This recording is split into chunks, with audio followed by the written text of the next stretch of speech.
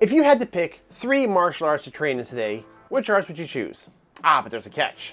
The current arts that you train in right now, they don't exist, so you're starting over as a new student. So what would you choose?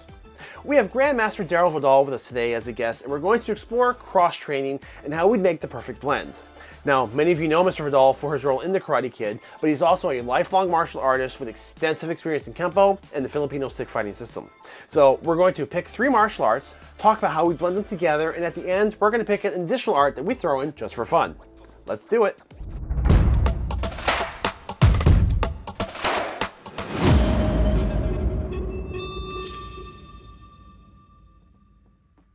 Yeah, I think we have a fun topic in store for this time, and we just want to reiterate for everyone who's watching, we're not approaching this from any point of academic or authoritative stance on these arts. We might be exploring some arts here that we might not even know a lot about, but the whole point of this drill is just for us to kind of spitball and brainstorm a little bit about if we were going to start over today from scratch, but still kind of knowing what we know, what would we choose? You know, would we choose something that's similar to what we're doing now, or choose something that we think looks cool? So we're going to apologize ahead of time if we get something wrong about an art. This is just, again, an exploration, and we do invite everyone to give feedback down below if there's any insight you can provide, or if maybe even suggestions that could elaborate on this.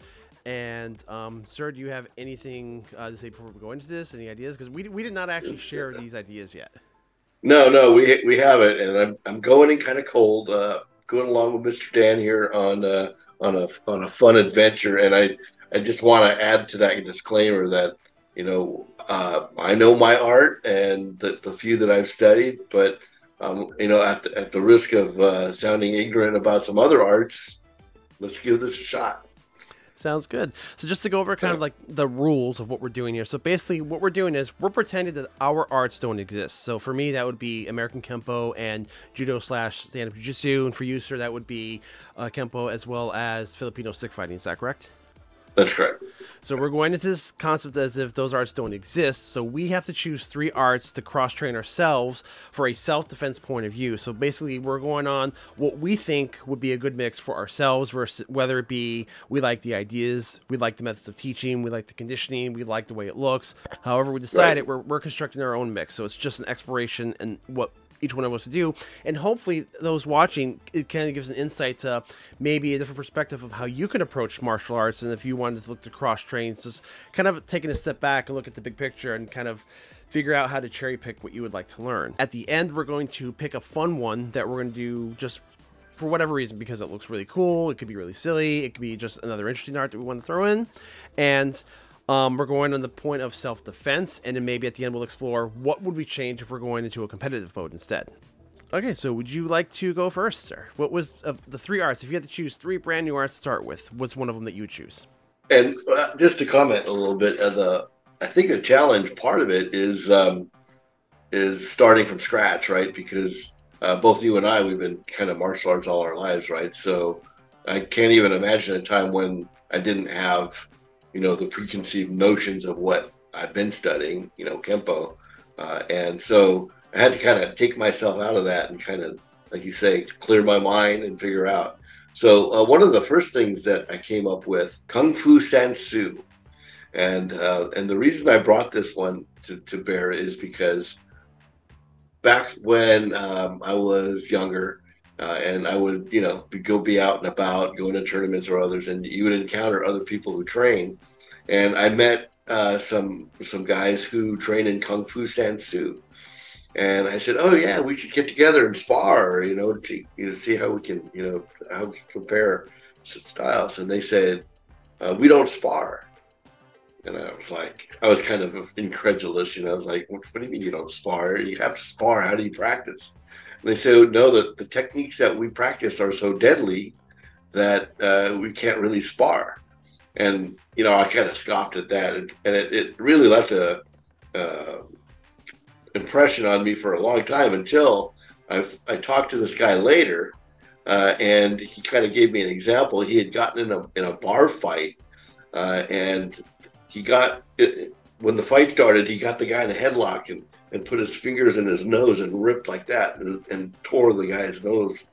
And of course the guy was just down after that. And so I said, oh, I understand why you can't spar. Did you notice any sorts of overlap or any sorts of similarity in terms of the movements and the mechanics of what you've seen compared to Kempo? You know what? I think you'll take this to heart. It was very similar to some of our own techniques. Now you do American Kempo and mine is Chinese Kempo, but the way that we do our one-step techniques, our self-defense techniques, where they come in and could be, because some of them were very similar. The way that they use, a takedown or a joint lock to introduce a throw or something. Yeah, there was a lot of those similarities. This was hard because I know originally we were contemplating going over 5 arts, and we thought that might have been too much. But I had a hard time choosing just because there's a lot I want to try and there's a lot I don't know about. So I tried to think of what would be a good base, and after a little bit of searching, I think I've decided my first art would probably be Combat Sambo. I looked at it for a little bit, and I'm like, okay, well, it's got it's a Russian martial art. It's grappling, but it's got a strong stand-up game. They punch and they kick. I love punching and kicking. They have that. They've got some really good takedowns, grabs, and a lot of trips. A lot of similar takedowns that you would see in judo, as well as you've got ground fighting, a little bit similar to BJJ, but there's also an emphasis on ground fighting with striking. So I kind of liked it as a hard-conditioned martial art that had stand-up, takedowns, and some ground and pound with the intention of getting right back up. So I thought that was kind of a good foundation to build onto, just because it seems to have a little bit of everything in there. Yeah, that was going to be my comment, was that it seems to be one of those arts that incorporates, like you said, stand-up, striking, kicking, grappling and joint locks, but also the groundwork. Yeah, it seems to be like one of those all-around arts. It's not as it doesn't have the mystique of the Asian martial art. It's Russian, but I always think of Fedor Emelianenko. That's his art. So it's pretty well proven in the ring. I like the emphasis on competition and sparring. Like, the sparring seems like such a huge part of it. You just know that somebody who's really experienced in the art, they get their hands on you. You got a little bit of a fight on your hands for that. And I kind of, that intrigued me. And I don't know a lot about it, like, historically. I don't know a lot about its curriculum, but just a little bit I've seen, I'm like, it actually kind of set that little bell. Like, I'd be curious to learn more about that. So I think that would be, that would be my first choice into the foray of just, Combat Sambo would be my first one. Yeah, and even if you think of Fedor, he's a striker, but he's on the ground. He's kicking, doing the kicks. So very well-rounded fighter. So I think that's a good choice. All right. So as I started to deal with, another one, I kind of went off in a lot of directions because I didn't know if, from a self-defense standpoint, I almost went, I need to talk to Mr. Dan about, what type of self-defense, is it a bar fight? Is it a gang? There are a bunch of people. But then when I got right back to it, I said, you know what? It's self-defense, right? It's not competition. Something that had solid striking, because I've always favored striking. So I went with Muay Thai because I'm thinking, there's the clinching, there's the great handwork, and then there's the footwork and the kicking, the leg kicking, which we know can be a devastating weight. And if you're not familiar with it, which, I don't really do that in karate, so if I got in a ring with a Muay Thai, I would really be afraid of getting the legs, attacked. And then, the way that they train and fight is just very aggressive, very, fast. And I think it's the right level of aggression and violence that you want for a self-defense situation. So that's where I went with that one. Yeah, I have to agree with that. I actually had that. I was debating between that one and my third choice, and I went back and forth for a long time because, for a lot of the reasons that you said, those chopping kicks are just absolutely devastating. And my Kempo instructor, for a while, he was training amateur MMA fighters, and he implemented some minor techniques into our Kempo curriculum. But those leg kicks were definitely something we drilled a lot, and we would do pad drills with it all the time. And I love that kick just because, you catch someone off guard with that, you're sweeping their feet right out from underneath them, if not breaking their leg. It's the mixture of boxing, which I love. I boxed for a while, so to me, boxing is one of those bases that I think any striker needs. I always said that I didn't learn to punch until I learned to box. I was already a black belt, or I was a brown belt when I started boxing, but I kind of felt like, I learned how to punch when I learned how to box. And so, Muay Thai incorporates that, but it has the kicks and like I said, a violent uh, way of practicing it and attacking the body. So yeah, that's why I kind of thought that.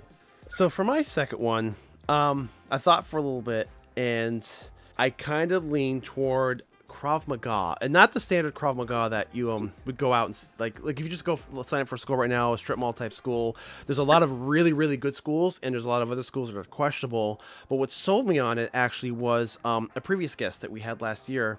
His name is Aaron Cohen, and he does a lot of tactical stunt work for film, but he also has extensive experience in the Israeli military, and he did a lot of special force work in the Middle East, and he explained their method of training wasn't just, we're just going to run through some drills, some partner drills. They went full contact, they went hard, and they also would, outside the school, have teams. They would ambush each other to the point, like, he goes, you could be out in a movie theater, and one of your competitive teams in school could come up behind you and just attack you while you're watching the movie. And, of course, they would alert the local authorities when that was happening. Wow.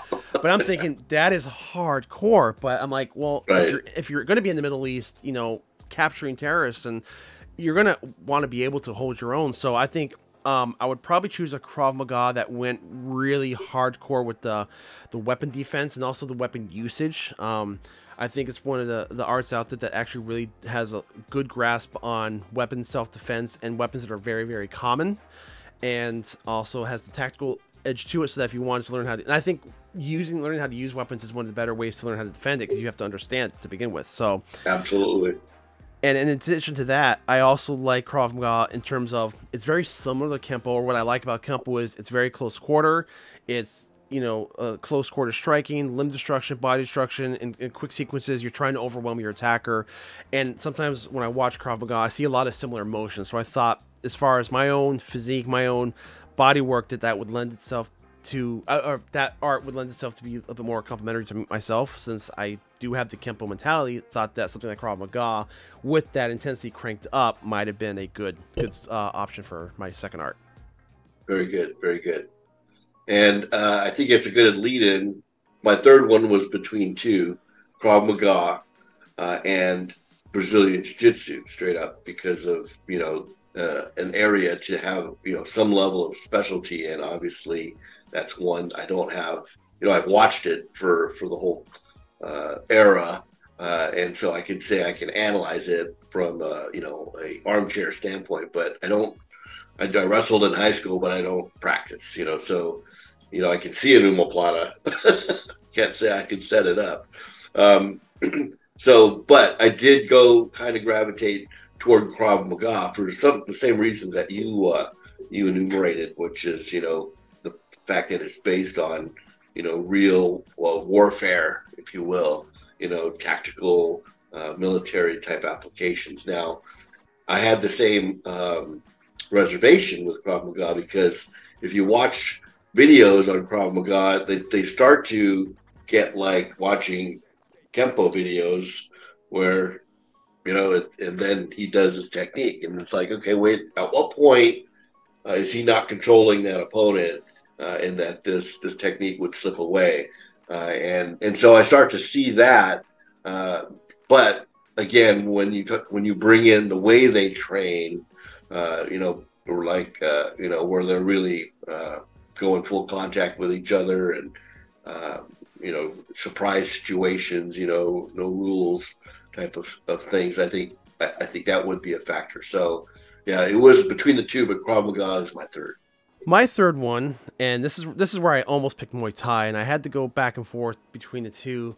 Ultimately, I had to go with the Japanese art of Kyokushin.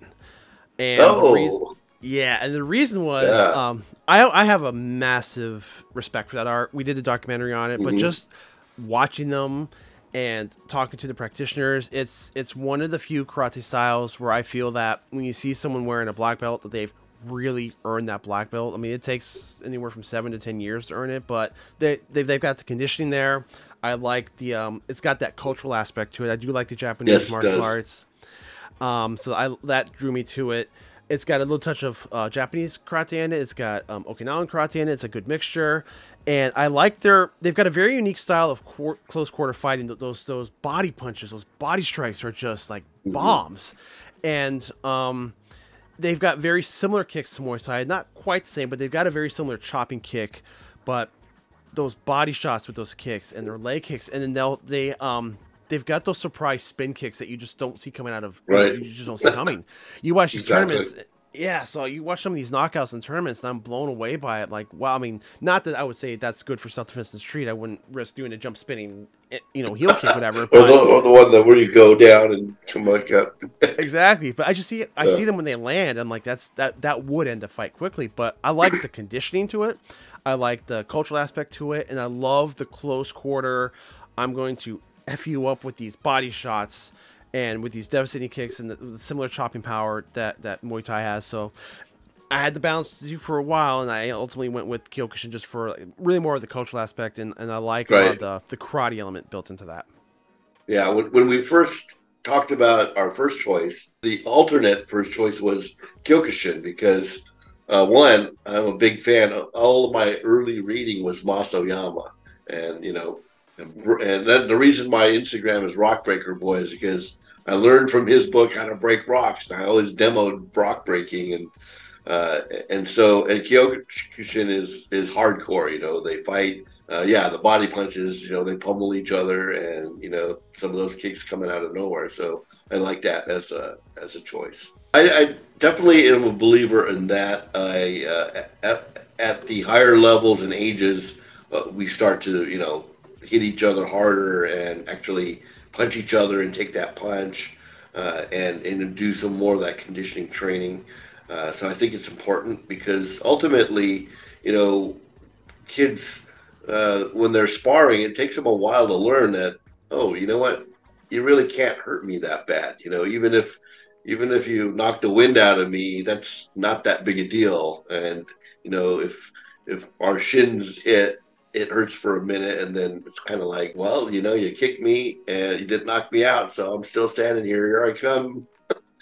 Okay, so officially, your list was Sansu Kung Fu, Muay Thai, and Krav Maga, correct? Yes, that's correct. And mine was Combat Sambo, Krav Maga, and Kyokushin. If we were going to say, okay, that's for self-defense, if we were going to alter this list at all for competition, what changes would you make? If your goal was just to compete only, like forget the self-defense side of it, if you just wanted to go in the ring or do a tournament circuit, whatever, it was for competition, what would your choices be?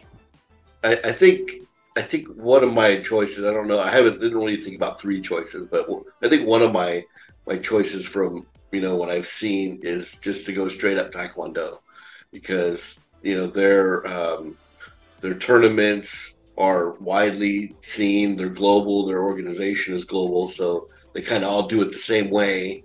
They're great kickers, and I like that about, they're ranging and staying outside and throwing the crazy kicks, which I used to be able to do, not so much anymore. But yeah, I think that would probably be a great competition art to study. I didn't even think of Taekwondo until you just mentioned it now, and I think in the back of my mind, I put it out of my mind because I know every time I see them do it, my brain says, that'd be fun to do, but I know I could never do those kind of kicks. So I think I actually kind of forgot about the art. Like, it didn't even enter my consideration because I just can't move like that. Right, exactly. That's interesting, but you're absolutely right. I mean, as far as competitive fighting, they're one of the top for that. I mean, talk about timing those kicks. Yeah, and the acrobatics, doing it in an application. I used to spar like that, because, nowadays you and I, we're both, Kempo stylists. We come in hard, straight in, hands, kicks as setups mostly. But in the older days, I might have been able to do some, stuff I did in the Karate Kid. I wouldn't do them in tournament, but I would do them sparring, just for fun. As far as changes for my list, I made two alterations. One, I think if it was competition only, I'm definitely switching out the Kyokushin for the Muay Thai. I just think that's a little bit more like what you're saying. I think they're better suited for that because I wouldn't need the culture side of it, and a lot of the stuff I liked about Kyokushin, I wouldn't need that for competition, and I think that kind of edges Muay Thai into that slot. And instead of Krav Maga, I'd probably switch out for boxing. Just like you said, it's one of the best striking arts. I've never done it myself. I've always kind of been curious about it, and I I want to do it because that's only going to improve any strikes that I know. Right. So I think, especially in terms of competition, if you don't have boxing, you're at a disadvantage. I agree with that on a couple of fronts. You have to be a good striker, but it depends again where you're competing, right? Because here's a couple of thoughts. One is if you were competing in the UFC, you got to have the boxing game, right? But Lyoto Machida has shown that that the karate range can be effective in the UFC. Karate was like, karate doesn't really work, but I think he certainly has shown that it does. But then if you're doing straight boxing and you're competing in straight boxing, then it's very technical, and conditioning is everything. Now, if you were to throw in an art in there that was just for fun, whether you liked the way it looked, you thought it just might be fun to do as a hobby, whatever reason, what would your bonus art be? Okay, and this was an easy one because I always thought about it, and I toy with the idea, and now with getting older, I probably wouldn't be as good at it. But capoeira is one that's always fascinated me, and there's some of the stuff that I used to be able to do and would from a Karate Kid type of movement, but it's even more drawn out. Yet to tie it into a fighting art, I think it's like it's way out there for me. But that's what that was my pick for the other art. Very fluid, very fluid, and you do see it pop up in the UFC, so it does have reality to it. Yeah, absolutely, yeah. So for my art, I wrestled with two of them. My runner-up, which is kind of ironic what I said about Taekwondo. My runner-up might be Vovinam, the Vietnamese karate style. Only because I like watching their demos because they are extremely acrobatic and they do like what you see out of the Marvel films, like the Black Widow. I'm going to jump on your shoulders and do like this half spin and flip you this way. I think that I would never do that for self-defense, but I think that is fun and it's interesting, and I kind of like that they've got their unique flair to the martial arts. But if I were to pick an art, took me a little bit to think of, but I think I would probably try, and forgive me anyone out there if I pronounce this wrong, but Batariak, whatever, Batariak, the Irish stick fighting. Oh. But I've watched some of their work, and I love the way they manipulate the stick. Do they use a shillelagh? Yes, I love that word too. Oh yeah, but I like it's very fluent. It can be flashy at times from what I've seen. I like how creative the locks and disarms and the takedowns are with it. And with a weapon like the shillelagh, I mean, if I'm not mistaken, you've got the hard end, so that's a great striking tool. Right. Right. And I think that can translate over to everyday objects. If you've got a stick, if you've got a cane, if you've got an umbrella, now you have an object with a hook on it. I think Irish stick fighting would actually be really fun. I love how it's saturated with its culture, its background. I don't know much about the background, but you look at it and you're just like, you can see it teaming with culture. And I think it would blend well as a weapon defense or weapon art with the other arts. So if I had to pick one for fun, I think that would be the one.